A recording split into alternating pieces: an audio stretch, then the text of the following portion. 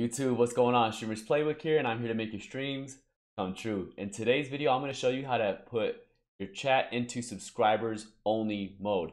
Now, I will say if you are a small streamer, you're just beginning, I don't recommend ever using subscribers only mode and if your chat is going crazy. I recommend using followers only mode, which I'll put a link to that video. I just made it yesterday in the description. That's much better if you're trying to kind of moderate chat, controlling who's typing and who's coming in and out. But with that being said, let's hop into this and I'll show you how to do subscribers only. Okay, so we're here on my Twitch channel right here. Now, what you want to do, just go into your Twitch chat. So for me, just go to your creator dashboard. And again, like I always say, you can use, if it's something you're typing in a chat, you can use your streaming software.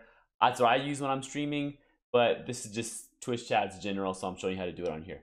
But go ahead and go to your Twitch chat, make sure you're in your stream manager, and then you're going to go down in the send message. You're going to go slash and then type in subscribers.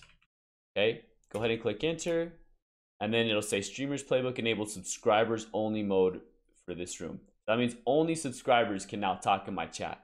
Now, if I want to turn that off, again, I'd go to subscribers off. Go ahead and click enter. So Streamers Playbook disables subscribers only mode for this room. So that's how you turn it on and off. Like I said, super simple, but again, I only recommending doing it if you're doing it for like a channel point thing, or if chat has gone way out of control.